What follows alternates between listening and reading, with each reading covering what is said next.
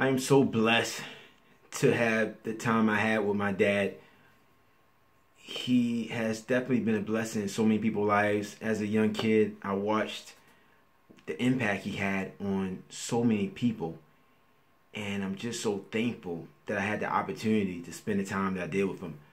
I also feel so blessed that I have 5 brothers and sisters that can remind me of him, and each of us have a little bit of him inside of us.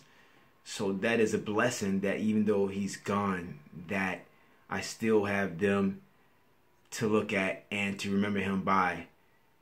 I am so grateful that I told my dad everything that I needed to tell him, and I don't have any regrets.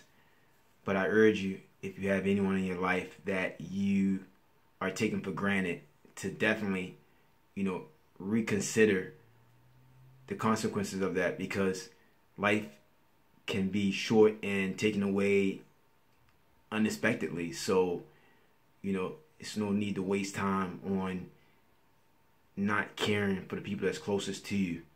So definitely, make the time to just reach out to whoever you're upset with, or whoever you haven't been treating right, because life is way too short, and the last thing you want is for someone to pass and you actually regret, the relationship that you guys had, because you do have a part in making that relationship work. So I pray that everyone that knows my dad have peace, because he wants you to have peace, and I'm grateful that he is definitely with the Lord. Thanks a lot.